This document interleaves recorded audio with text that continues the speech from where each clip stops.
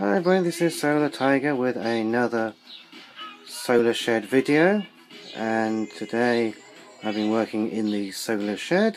As you can see, the workbench is full up. I've had the wire pile out as well, and I've been using the soldering iron. I have put the barbecue on the work table just to make more floor space, but I have upgraded some more of my solar power system.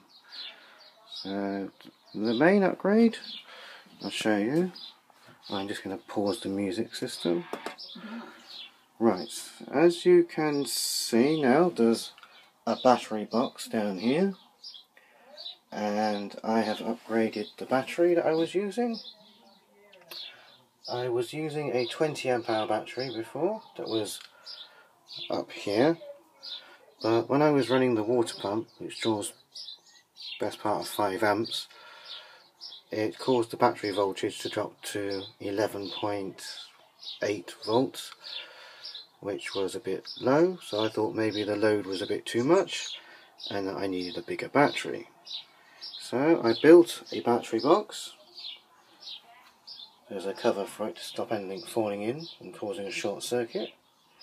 So in this box is a 100 amp hour deep cycle battery with a 10 amp fuse in line, and this is 20 amp cable, and it comes up to the panel and it goes to the Sunsaver MPPT, which is a 15 amp controller. So a 15 amp controller on 20 amp wire is fine. You can see that the current battery voltage is 13.25 volts, and from the watt meter we're bringing in 1.8 watts. Though if I come on this, it shows the charging current as 0. So we got the load is on. The temperature is 23 degrees Celsius, so it's a bit cooler now. Not like during the week when it was mega hot. The solar panel voltage is 15.18 volts. I've got just the one 50 watt panel on the roof. It's a 17.2 volt panel. An MPPT controller works better with more than one panel, as it down converts the voltage to that necessary to charge the battery and increases the current. So to use that, to maximize that effect, you need at least 2 solar panels in series. So also, I have also been busy.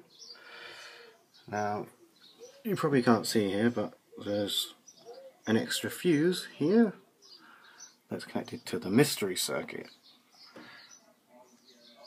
and I have bought a light and I have wired it. The light is a thick cable at the top there that goes over here to a junction box which feeds a light switch down here, and outside I bought a 10 watt LED flood lamp from eBay, and it cost £4.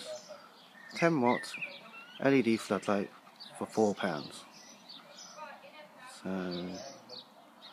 and it's all wired up now to illuminate the space outside the shed door.